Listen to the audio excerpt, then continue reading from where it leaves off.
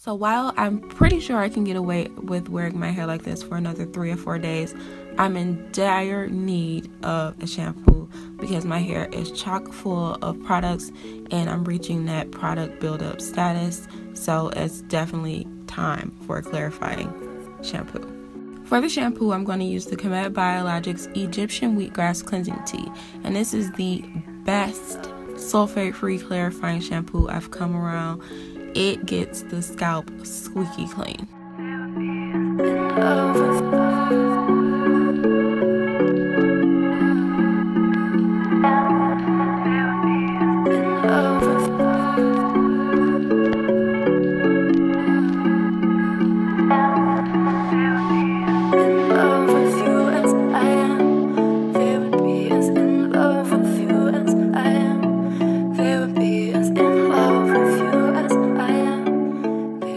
Because I went pretty heavy on the product, my hair is pretty dry, but that's exactly what I wanted.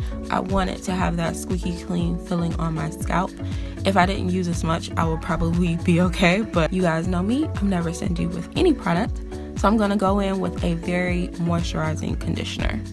For my conditioner, I'm using the Honey Hemp Detangling and Moisturizing Conditioner. And I just started using this not too long ago and I love it. It has been on the market for years, but I just tried it for the first time and it's definitely all it's chalked up to be. As soon as you put it on your hair, it gets extremely moisturized. Like literally, as soon as you put this conditioner on your hair, I mean, you can see it in my face.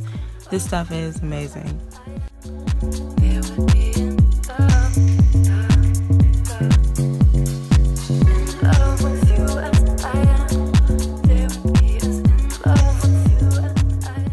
It's also very easy to detangle with the shampoo, which is always a plus. It gives great slip, and I mean, I can't say anything more. It's a really good conditioner.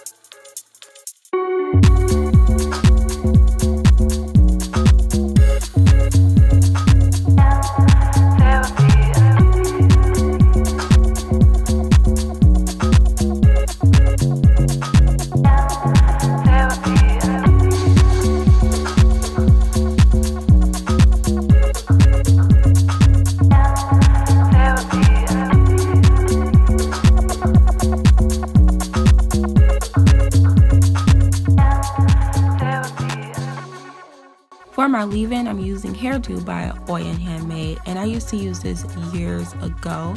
It's a very light leave-in conditioner that I like to use in the fall, but since it's the spring, it's pretty much the same weather, so I'm using this as well.